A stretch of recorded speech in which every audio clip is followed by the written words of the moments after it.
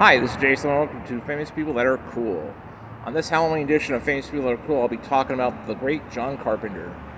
John Carpenter made some great films. We all know, like every Halloween, they play Halloween. And for great reasons. It's a great classic.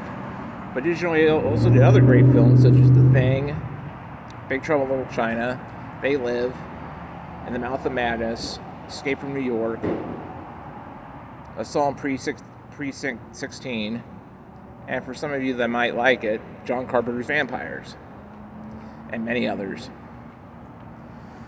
The thing about John Carpenter is he's like a visionary. He's a guy that can make any topic or any underlying political line in his films very subtle.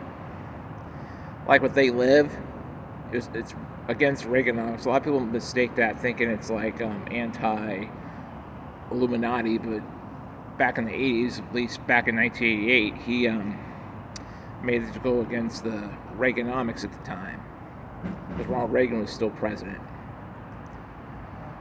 And what was the other movie? Like The Thing, it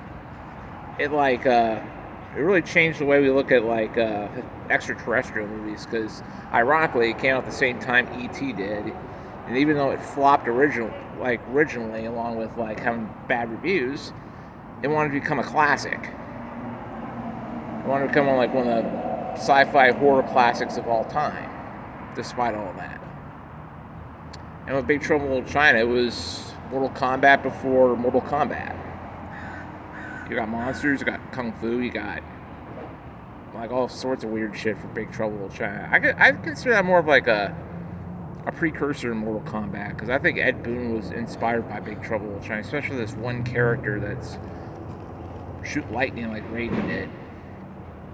They had to be influenced by John Carpenter in that character of Raiden. And of course, you got other films Christine, which is a Stephen King property, but he made it his own. And Prince of Darkness, one of my underrated horror movies from the 80s, and one of John Carpenter's best, in my opinion.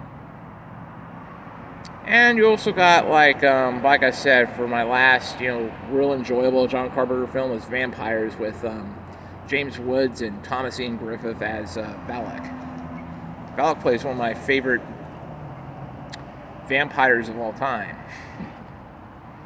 So good on Thomas Ian Griffith, and good on John Carpenter for getting a performance out of him. So anyway, I want to give a coolness to John Carpenter.